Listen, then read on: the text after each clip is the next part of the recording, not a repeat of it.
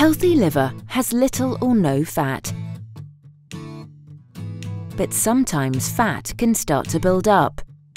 This is how non-alcohol-related fatty liver disease, or NAFLD, starts. Too much fat irritates your liver, which leads to inflammation.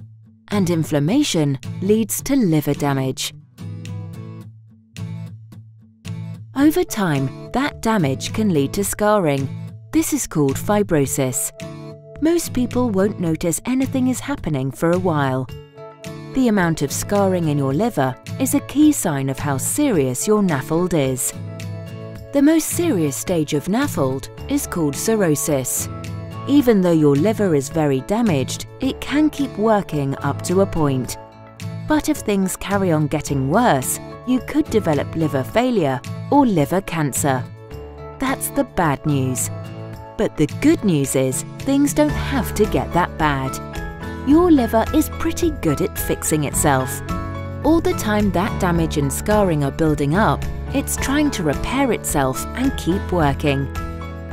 And you can help your liver out.